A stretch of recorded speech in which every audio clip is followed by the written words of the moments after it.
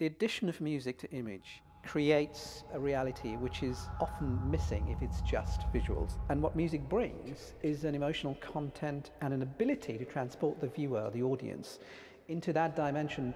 Music has a way of having an input directly into the subconscious.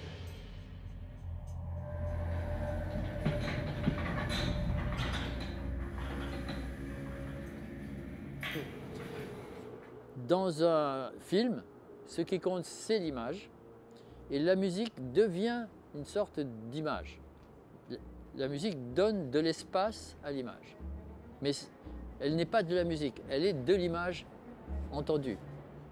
So music brings this ability to suspend time and also to bring a kind of a suspension of disbelief to image that if you don't have the music there is very difficult to do with the other element that film comprises of, which is visuals, lighting, camera angle, because everything of course has to tell the story, everything's tethered to the narrative. Eh bien, comme je disais, la musique est une manipulation du temps. Et si le film, et si l'histoire visuelle travaille avec le concept de temps, la musique, à ce moment-là, va aider, va être un partenaire intéressant.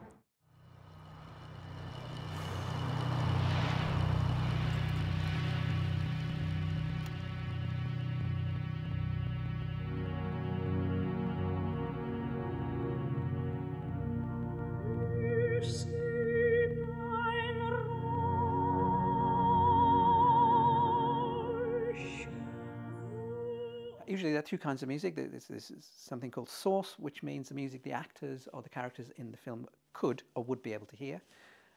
And underscore is anything they wouldn't be able to. There's a very funny way to remember this. In the first Muppets movie, when the Muppets find there's no work in Hollywood, they set off to find work in Bollywood, which is where they've heard there is work. And as they're riding down the truck, underscore, the orchestra begins to play, and they start to look around, like, where is that music coming from? And it's a very good way of remembering which is which, because they would never, in the real situation, be able to hear it, because not only was it not there when the film was shot, but it's underscore, it is not actually physically there.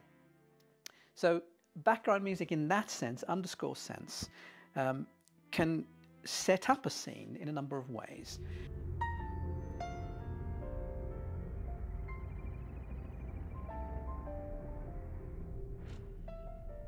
So that if you're going from a tense scene to quite a light-hearted scene, the music in the tense scene can suddenly disappear on the transition, allowing the slightly light-hearted scene to be much more pronounced.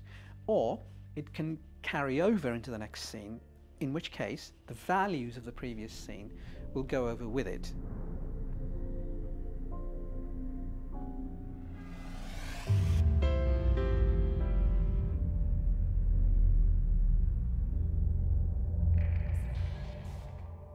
Le son est porteur de temps. Le son est une aventure temporelle. Et l'image aussi. L'image se développe dans le temps. Alors il peut y avoir des associations très intéressantes sur le plan de la perception du temps, sur la manière dont on attend et on glisse dans le temps, porté par une vague de sons, avec donc une énergie qui se déploie et qui peut quelquefois s'associer à l'énergie de l'image. At the end of the 70s, at this time, with the VCR, it was possible for the first time to re-observe films, to choose the sequence, to cut sounds, to observe the relationship between sound and image. East London now is very exciting. I think it's only after a scene. And after that, I created a lot of new concepts for describing the visual relationships, particularly in the field of cinema. So how it creates the emotional response is limited by certain things. But I think at the moment, it would be very hard for anyone to pin it down, put their finger on and say, this is how the neurons respond, this is what the cultural norms are. So providing you have 2 and 2, it'll always equal 4. It never does. So the best you can hope to do is to guide the listener to a point where the intended emotional response is possible but never guaranteed.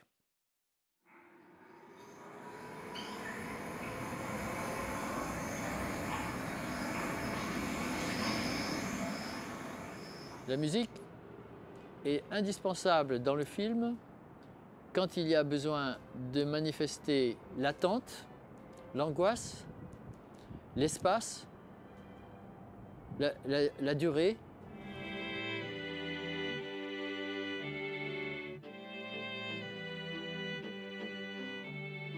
Par exemple, une chambre vide avec un rideau, le vent qui soulève le rideau. Alors la musique là, indispensable, parce qu'elle va colorer, elle va faire que ce rideau soit innocent, soit gai, au contraire soit très dramatique, sera extrêmement terrifiant. On va se demander si c'est un assassin qui arrive ou quel est le...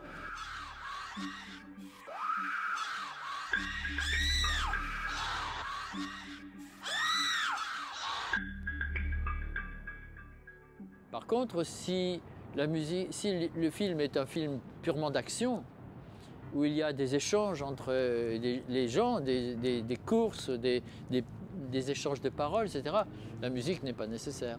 Parce que le problème du temps est réglé par le processus de la conversation ou de la poursuite. Now you've had too much to drink, soldier, so you better sit down or someone's gonna get hurt. Don't come near me! Nova!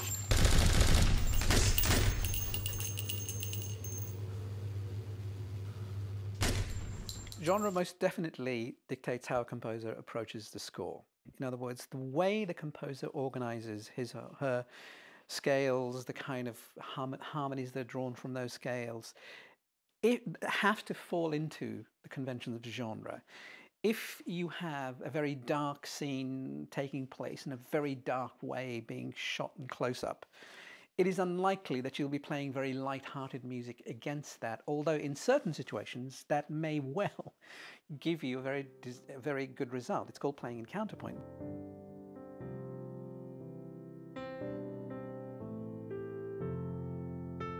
But by and large, genre requires some specific approaches. It's very hard to talk to many directors just in terms of them not recognizing there's such a thing as genre in music. Although of course they'd recognize there's such a thing as genre in costume or in the movies itself, in the movie itself. Of course they know what kind of movie they're making. I think there's an unwillingness to do that, and I think that's to do with the whole emotional strength of music, the fact that music can create a very strong emotion. And I think people are almost in denial about the fact that music is also subject to genre like anything else.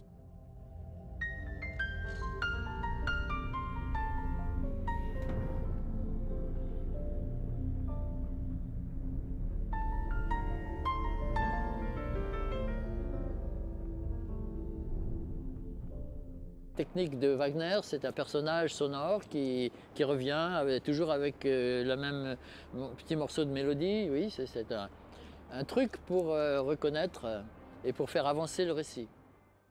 If you look into scores, you will find again and again and again that the composer had set up certain themes or a rhythm even, or a group of notes that is not a full-fledged theme, that is associated with a character. Of course, leitmotif can be associated with a character or a thing, or even in some cases an event, so that when you want to resurrect any of those things or to speak about any of those things or to develop a character of those things, you can just go back to the leitmotif and simply develop it.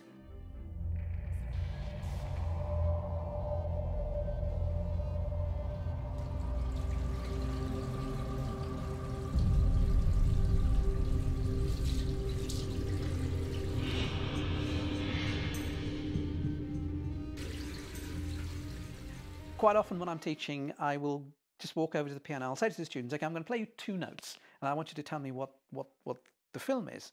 So I'll go to the piano and I'll play two very low notes, and I go da-dum. Of course, everybody immediately knows it's Jaws, and that's the power of a leitmotif. Je ne fais pas d'opéra et je n'ai pas besoin de ça. Il l'a déjà fait. On a d'autres idées maintenant. I have used leitmotifs a lot because it's a very quick and a very economical and a very musical way of establishing character. Par contre, il y a quelque chose qui est proche, c'est qu'on utilise, moi j'utilise beaucoup des personnages rythmiques ou des personnages, des figures qui sont comme des fonctions de reconnaissance, oui.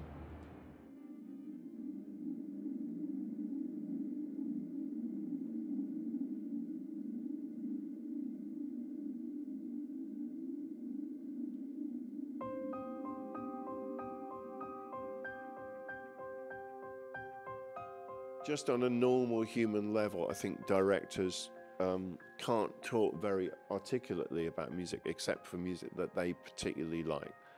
And on another level, I don't think anybody gives them any training in how to use music. And it's assumed that you go and find a BBC sound effects record and you find a bit of music on a Brian Eno record that you've liked for ages and it fits miraculously. Of course, one of the things about music is that lots of music fits the same scene.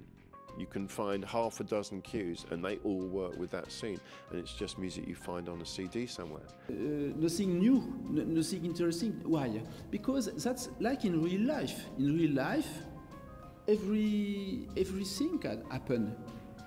The sound can come, etc. This is a perfect chaos. But why not? But it's not why you are using loudspeakers and screens for recreating the same situation of.